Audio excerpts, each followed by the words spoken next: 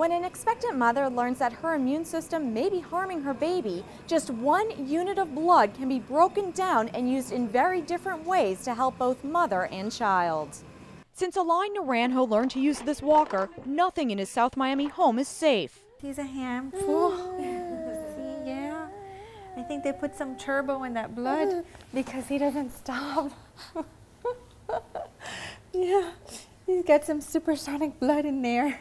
Supersonic or not, Aline's blood is very different from his mother's. You see, Aline's blood is Rh positive, and his mother Tanya's is Rh negative. That means his blood contains a protein on the red blood cells. It doesn't impact general health, but it is a problem during pregnancy. That's because it leads to a condition known as Rh incompatibility, which causes the mother's immune system to attack the red blood cells of the fetus. This can lead to anemia, brain damage, and even death.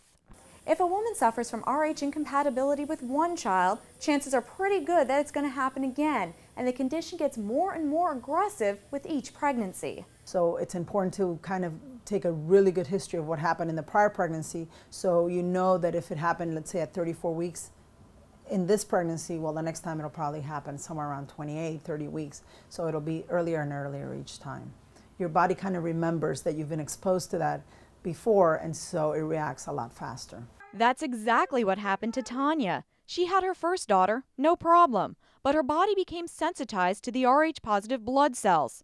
When she became pregnant again, she miscarried. Like many women who are Rh negative, Tanya received an immunoglobulin shot that contains plasma from blood donors to prevent her immune system from attacking the baby's red blood cells. But by her third pregnancy, her body had already formed antibodies to attack the fetal red blood cells, and the baby showed signs of anemia and had to be delivered premature. So when she became pregnant a fourth time, it was a mixed blessing. We knew we were in for, a surprise. We didn't know. It was a matter of time where my body would recognize, the different blood. So it was frightening. Doctors monitored Tanya very closely with ultrasound and Doppler imaging. When Aline first started showing signs of anemia, doctors recommended an in utero blood transfusion. He would have died because what it is that my body creates antibodies against his red blood cells. So it kills all his red blood cells to the point that makes him anemic, and he would have died.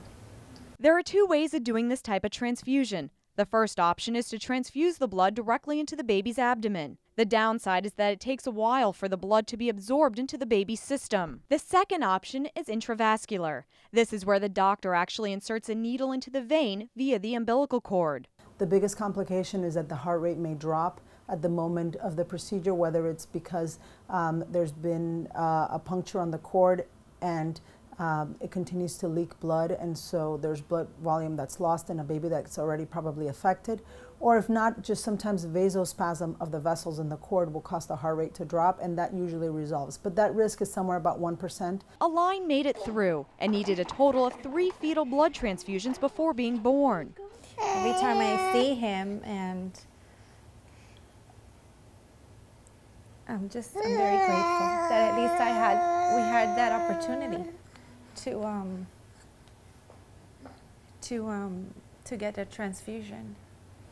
Yeah, and it's great that that there's people out there that donate blood, and it serves as a good cause, definitely.